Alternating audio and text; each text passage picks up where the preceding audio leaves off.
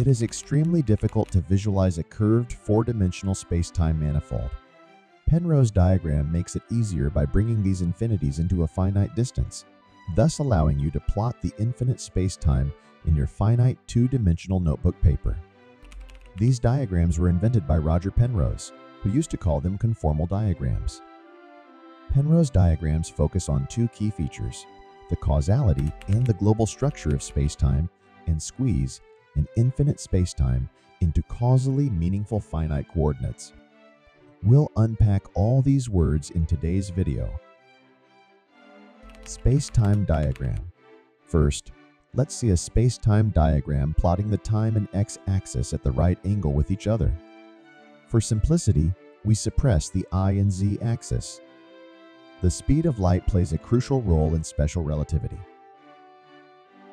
In a spacetime diagram, the path of such light is given by x equal to plus minus t line. This line makes an angle of 45 degrees. Any point in a spacetime diagram is an event. Suppose we have an event happening at the origin. A light cone represents all light rays from the origin. An event can only affect those events lying inside its future light cone and get affected by those events from its past light cone. Conformal mapping. The spacetime is infinite on the x-axis and time axis. What might be the way to map these infinite coordinates to finite ones? Here are two functions.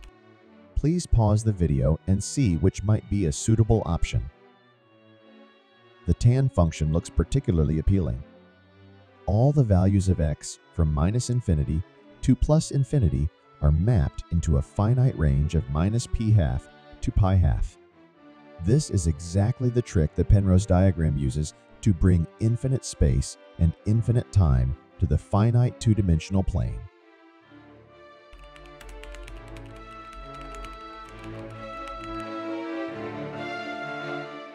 Minkowski diagram. The simplest example is a flat spacetime diagram called the Minkowski spacetime diagram. The Minkowski spacetime is without any gravity and thus flat. The space and time axis are from minus infinity to plus infinity. While the tan function on x and t can bring it to a finite region, the new coordinate doesn't satisfy the second condition we wanted. The second condition was that the light rays should move at a 45-degree angle. We can obtain that too by massaging space and time into a new coordinate known as the light cone coordinate. Nicely, this new coordinate ranges from minus p half to plus p half, while our original range was all the way up to infinity. The shape of the region bounded by this boundary is indeed a triangle with infinite space and time squeezed into a p half region.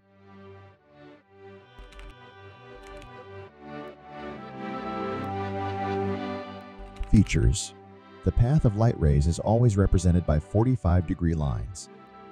Thus, it is easy to discern if 2 points are in causal contact, which makes the diagrams very useful.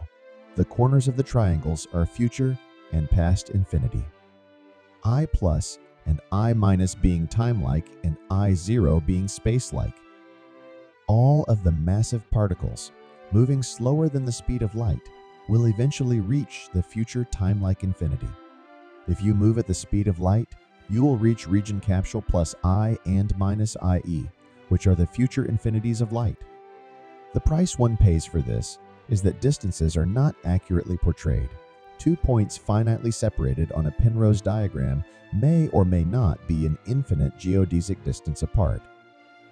Now let's see the case when x is positive and negative. Then, the spacetime can be represented in a Penrose diagram by doubling the triangle to a diamond with left and right asymptotic regions. One important feature of Minkowski space is that all of Minkowski space is in the causal past of an observer at I plus at a time like infinity. This is because the past light cone of the observer covers all of Minkowski's space. Why is this important? Characteristically, black hole spacetimes are such that observers at infinity cannot access all of the space-time since they cannot see behind the event horizon. This brings us to the important topic, Penrose diagrams for black holes.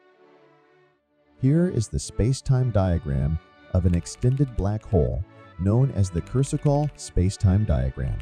Region 1 is the area outside the black hole. Region 2 is black holes, and the shaded region is black hole singularity.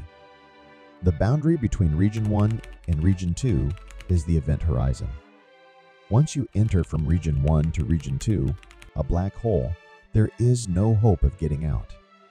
All the light cones from the black hole end up in singularity and cannot reach Region 1. Region 3 and Region 4 are quite unexpected. Region 3 is a wormhole, as we can never reach it, but things from Region 3 can escape to us.